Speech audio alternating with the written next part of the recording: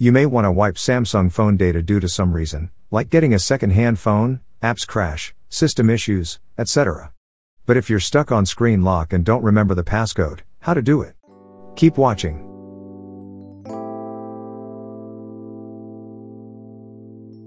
In the first tip, we will show you how to reset Samsung phone via Find My Device. If your Samsung phone is linked to your Google account, you just need to go to Google Find My Device website. Then, sign into your Google account. And you will see your device here. Click Erase Device on the left side.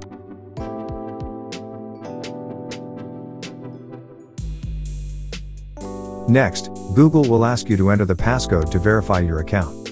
You just need to follow the instruction and done.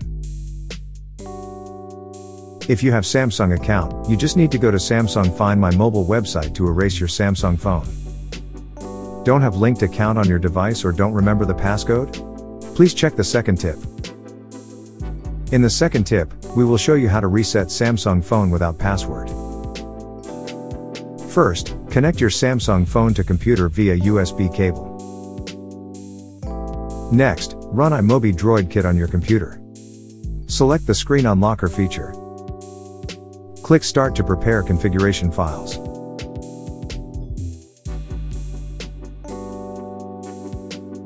When it has done, click Remove Now. Follow the steps below. First, turn off your Samsung phone. Second, put your Samsung phone into recovery mode. Third, select Wipe Data or Factory Reset.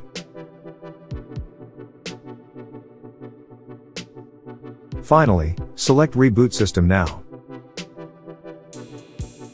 The remove process will start automatically, you just need to wait for a while.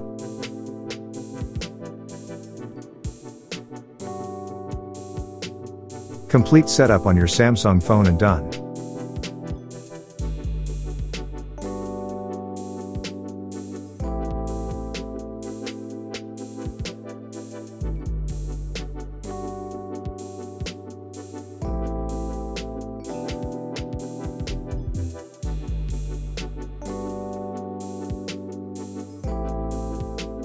That's all tips. Thanks for watching and don't forget to subscribe to our channel.